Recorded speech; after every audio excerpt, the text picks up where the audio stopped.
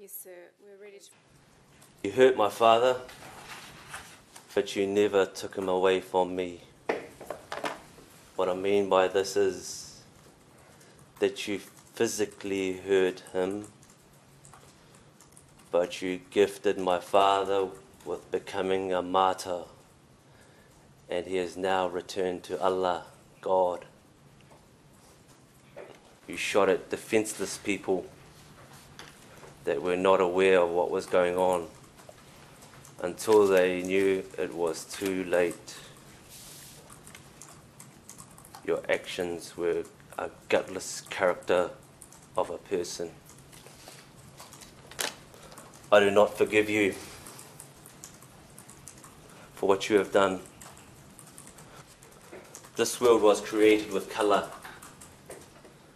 A peasant like you will never change the human race.